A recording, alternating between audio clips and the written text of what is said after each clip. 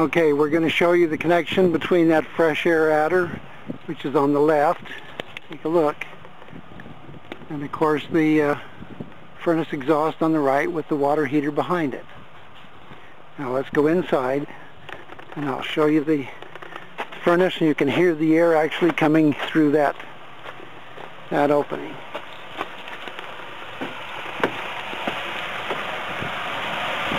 Okay, here we are to the furnace.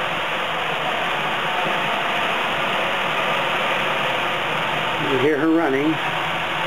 Okay, pay attention. See the fire's running.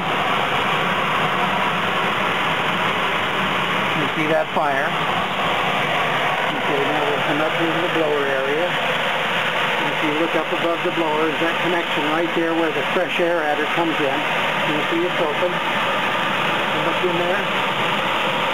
Also let you see the blower right there, drafting the air right in. Put you right up inside so you can hear you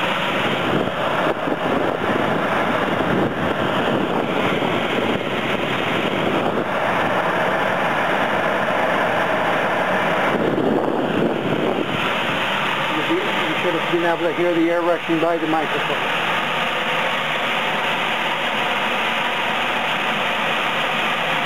So there you go.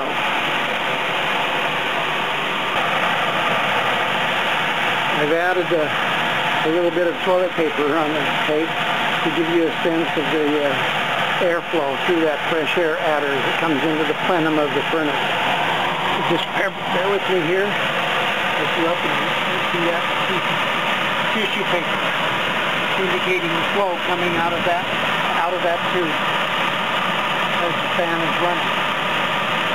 You can see that's a pretty strong breeze to make that flap like that.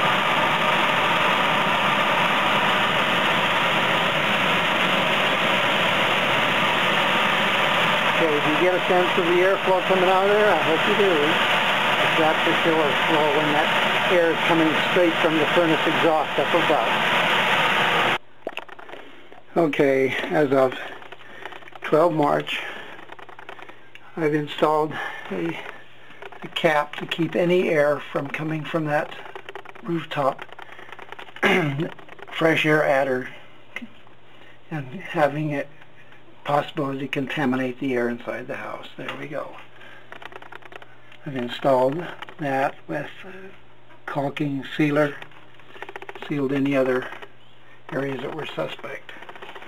Well, there you go. Got her done for the moment. So the family will be at least unharmed from that fresh air adder in the wrong place up above. See? Okay.